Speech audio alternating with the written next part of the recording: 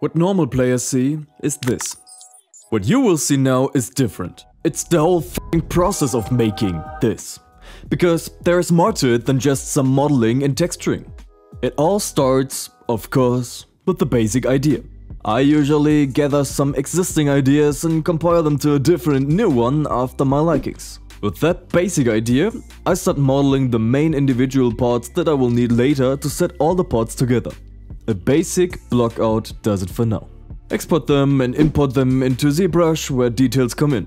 Here I will sculpt the basic shapes into the high poly and highly detailed individuals. They will provide the details on the normal map for later.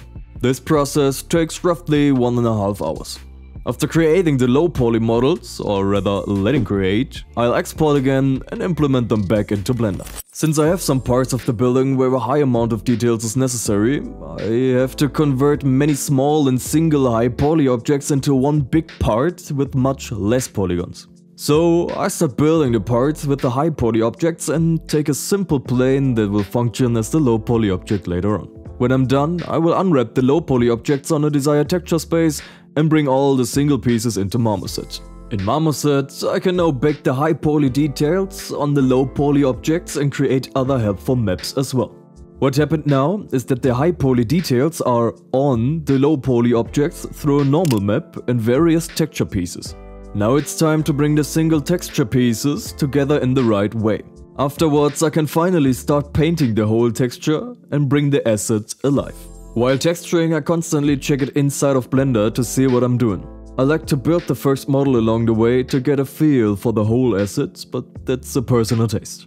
And a personal taste as well is the texturing itself. For my game VENOY, I'm aiming for some more settled colors, if I can say so, like more grounded colors.